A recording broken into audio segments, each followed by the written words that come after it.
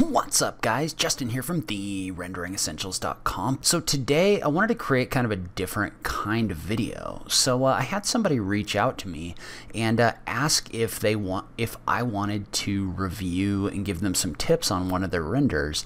And first of all, I will say I am not like an artist or anything like that. I know a few things about rendering, but I would not say that I'm an expert or anything like that. However, I thought it could be kind of a valuable exercise to go through because it's a lot easier a lot of the time to look at what someone else has done and think about things that could be adjusted and then think, okay, great, that's something that I could change in my renderings as well. So what I wanted to do is just kind of go through this video and just point out some things in this LUMION rendering that I would change and try to make better, and maybe we can all learn from that. So nothing in here is intended to be criticism or anything like that, but more just things that we could all do to make our renderings better. So if you like this kind of video, or if you have something that you'd like me to take a look at, feel free to leave a comment below and let me know. We're just kind of testing this new format out, so let's see where it goes. And so this video is a walkthrough of kind of a park and school area from Luis Mario Valdez Bali.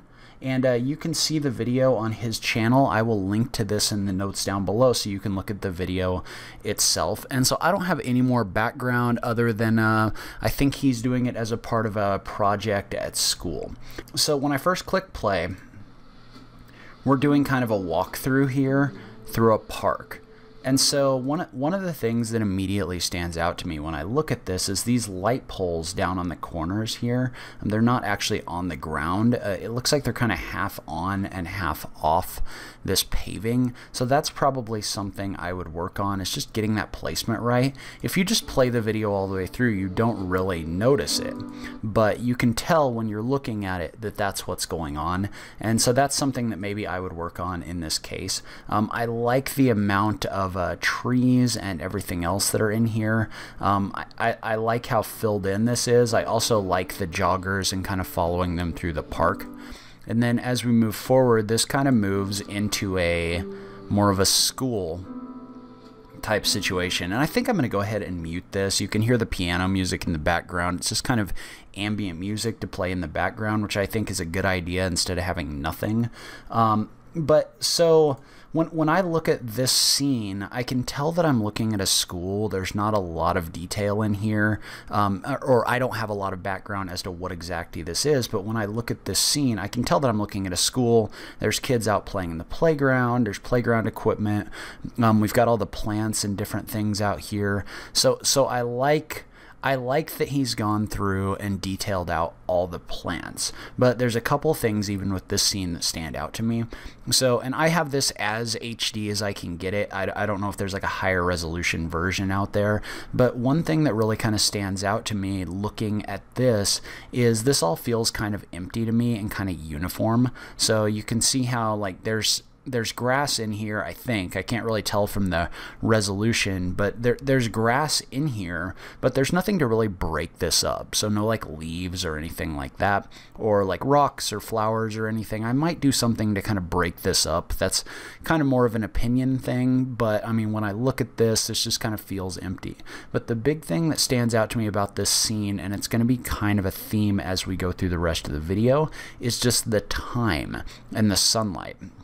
And so it's a little bit confusing to me. Like as we move through this, the thing that kind of stands out to me is the sun is really low, which is kind of indicating that this is either end of day or beginning of day, like as the sun first comes up. But that doesn't really make sense with the scene in my mind, just because it feels like these kids would be out here as a part of recess or something like that. Like maybe there'd be a family out here afterwards when it's evening, but it just seems to me, and maybe I'm wrong about this, but it just kind of seems to me that in this case the sun should be a little bit higher and shining down, because recess, at least in the United States, is kind of a mid-morning or mid-afternoon thing, and the sun would be a lot higher. And maybe that's not what's being indicated here, but that's just kind of what stands out to me.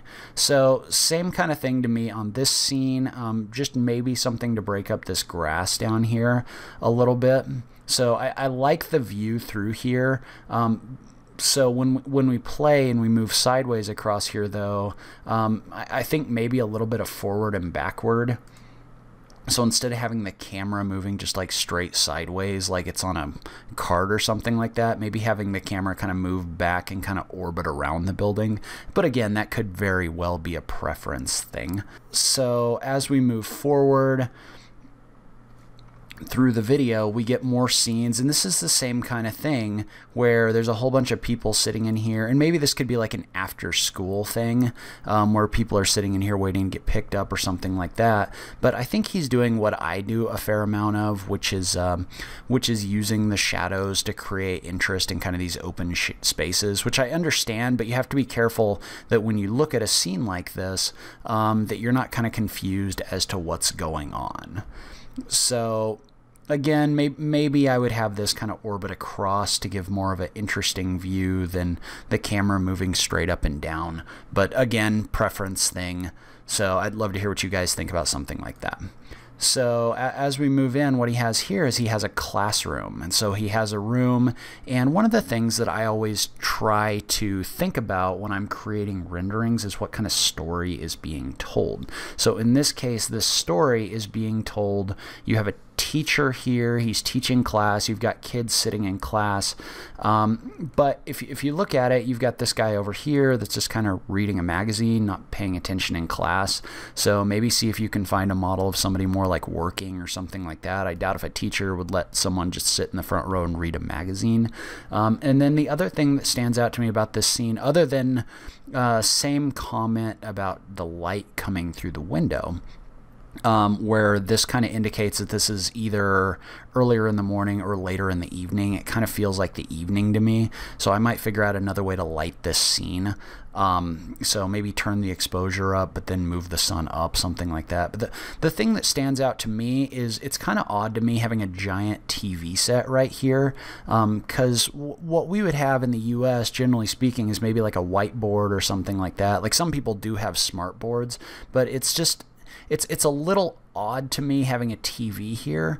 It feels like this should be more of like a whiteboard or something like that in this case, just kind of indicating that he's getting ready to teach. But maybe this is a smart board type thing. Overall, I like the scene that's being created of a teacher teaching, and then kind of moving in here, you've got kind of the same thing going on, but in this case, this almost with this desk here and these desks, it almost looks like the same scene but with the wall removed. But it's a little bit confusing overall, just because you have the same space in here but now the wall has been removed. And is the teacher really going to have the room set up where kids are looking out a window behind her when she's teaching? I don't know, but I understand what he's doing here. He's giving kind of the view over the whole complex, but again, the scene just doesn't it doesn't make a whole lot of sense to me in the classroom being laid out that way. So maybe that's something that I would adjust around. So you can see how as we move forward, we're kind of outside looking through that same window, and just kind of the same comment where maybe the sun could be a little bit higher and these shadows could be cast a little further down, indicating like a midday type thing. Overall, like I said, I really like the attention to detail and fleshing everything out that he has. So putting all the trees in here and all the plants in here, he's really done a lot of work getting a lot of those things in here. And then we have kind of another scene where we fly forward and we look at another building over here. And so we had kind of a flyby of a building, and then we have a flyby of what looks like some kind of hospital or something like that. And so that's probably one of the things that I want to talk about in a bit. He gives us kind of an overall flyover of the whole complex after the fact, which I really like. I think that's a very cool scene. I like the way he has the shadows in here and the way that this camera kind of flies over the top of the complex. So a few takeaways from this, and this is kind of what I reached out to him and told him, is first of all, I think he did a really good job. I don't want to nitpick or anything like that, but there are some things that could just be beneficial overall. So the first thing is when you're creating a rendering like this, it's really nice to tell some kind of a story. So when I watch this, I don't really understand what I'm looking at. Like I've got a whole bunch of buildings in here. I have one that's obviously a school, and there's kind of like a recess space and all of that. And then I do, you know, with the basketball hoops and everything else, you can kind of tell what that space is. You can see the teachers teaching. And then we do kind of a fly through of another building, and or a fly across of another building. I don't really understand what it is. So like this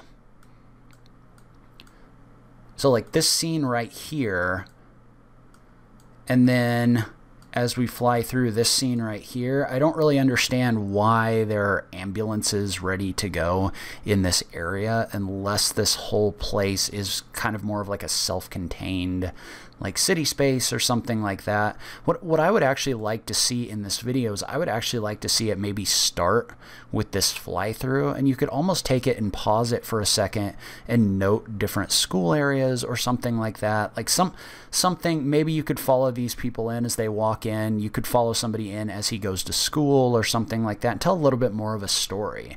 Because to me, this definitely feels like an architectural show reel of like jumping between different shots, but I don't really understand what's going on. I would like to see more of like a, okay, here's the overall, here's what this building's for, here's what this building's for, seeing some people using those spaces.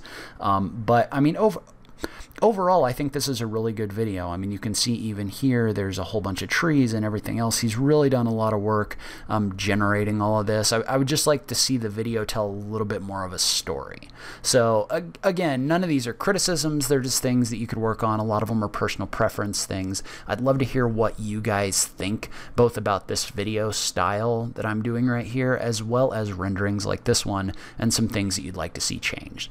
Big thank you to Luis for reaching out to me and you know, leaving a comment and asking for that feedback. Like, this is something that I feel like helps build my rendering skills as well. So if you like this video, please remember to click that like button down below. If you're new around here, remember to click that subscribe button for new rendering content every week. As always, thank you so much for taking the time to watch this. I really appreciate it, and I will catch you in the next video. Thanks, guys.